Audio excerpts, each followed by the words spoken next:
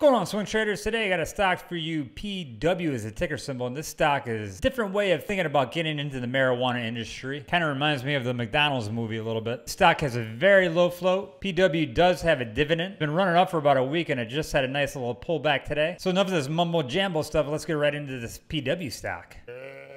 So PW has already started acquiring cannabis properties, and it has 1.8 million shares outstanding right now. And this article right here says it floats 1.2 million, but I'm going to double check that. So what PW basically does is they own real estate. They also own real estate for railroads and solar properties. And they just recently announced that they're going to focus on cannabis properties as well. So this is what's going on right now.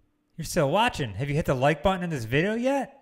Cannabis companies need capital for properties and facilities. But the thing is, traditional banks won't work with them. Why? Because of the cannabis. So this is another real estate company right here, IIPR. They actually buy properties and then they lease it to the cannabis companies. And this stock has been doing very good. And a lot of people think that PW is going to end up being like IIPR. Well, since we're talking about IIPR, let's go take a look at the chart and see what it looks like. So there's not really much to explain about this chart. As you can see, they have just been killing it. Down here, this low is at about $18, and now it's about at $108, and this is also having a nice little pullback as well. All right, let's shoot back over to the article real quick. So PW in the future could be the next IIPR. So another thing that I really like, but you never know if they're telling the truth or not. I can't really trust any of these people. PW stated that it will limit its near-term dilution. So this is good, so you don't have to have that dilution in the back of your mind, but I still have it in the back of my mind because I don't really trust anybody. And the reason why I'm talking about dilution, just because of the share float value of it, it's very low. But as of right now, they said that they can use debt and not the stock price to expand the high yielding cannabis deals. So we'll see what happens. Shares float 1.33 million.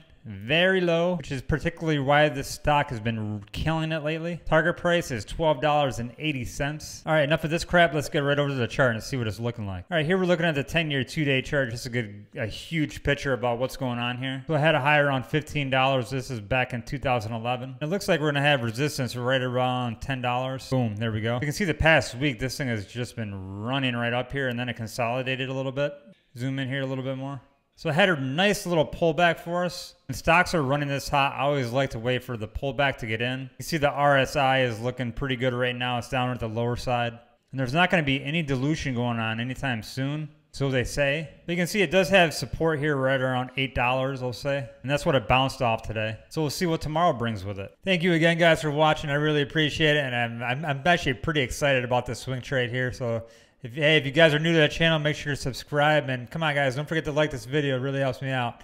Let's make some money.